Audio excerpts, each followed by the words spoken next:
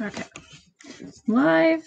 All right, so just wanted to hop on here. My messy office announced that if you haven't heard already, Josh Duggar was found guilty today. He was found, let's see, I'm gonna pull this up.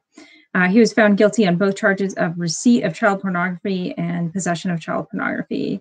Sentencing will be in 4 months, and he faces up to 20 years in prison, probably won't get that much, and fines of up to 250,000 USD for each count.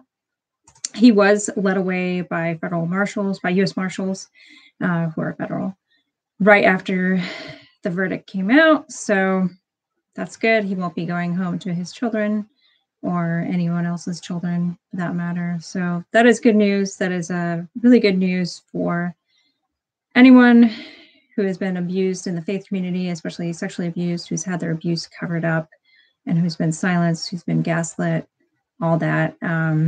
I will have a video coming out in January. I need to get it done regarding the youth pastor at my church, former youth pastor at my former church, who dabbled in that a bit, sexually abused minors and was eventually caught, and he was sentenced and spent about 1.5 years in jail. Maybe it was prison, I'm not sure. But I'll have a whole video on that, and I'm currently pulling up legal files for that, legal records, and I've discovered some stuff that I didn't know about before. But yeah, it's a day of justice for victims. I hope his victims feel some sort of justice. You know, I'm sure it's a complicated situation since some of the victims are related to him and everything.